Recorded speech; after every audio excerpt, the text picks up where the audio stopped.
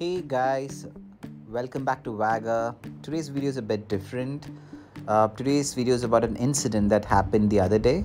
Now, Bruno was spending a lot of time in this area. Now, this is in our backyard where we store wood and other stuff. And I'm going to take you through an incident that happened the other day. Now, what Bruno is saying is, please do like, share, comment, and subscribe. If I was you, I would listen to him. I got a call, and when I came back, I saw this. Now, he hunted down a mouse. Now, I'm not a great fan of Bruno hunting animals. He's done this with cats, mongoose, and again, of course, rats.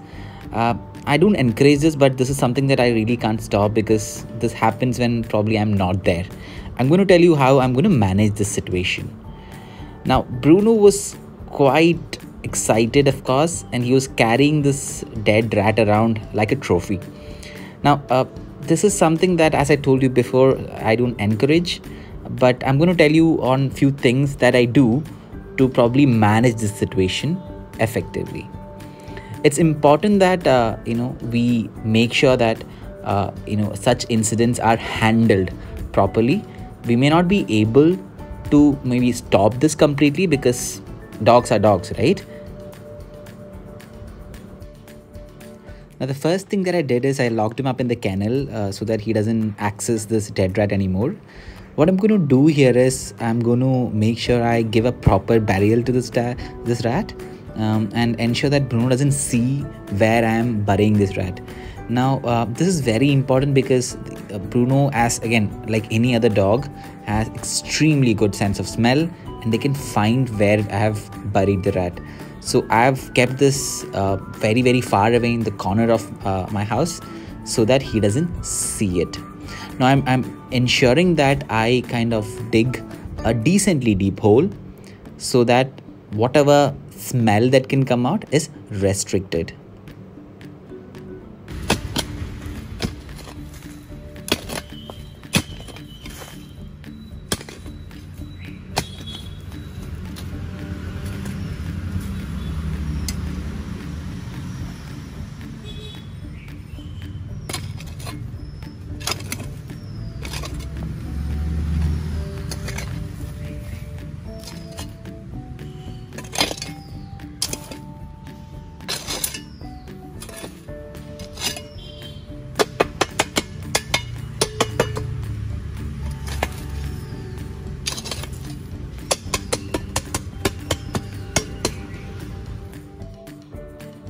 So the next thing that I'm going to do is that I'm going to make sure that I wipe Bruno's face. And for this, as a sanitizer, I've used his shampoo because other sanitizers might be, harmful or maybe discomforting for Bruno. So I'm going to ensure that, he's properly sanitized because rats maybe can carry other diseases. So I just want to ensure that that doesn't happen. I also checked for battle scars, if any.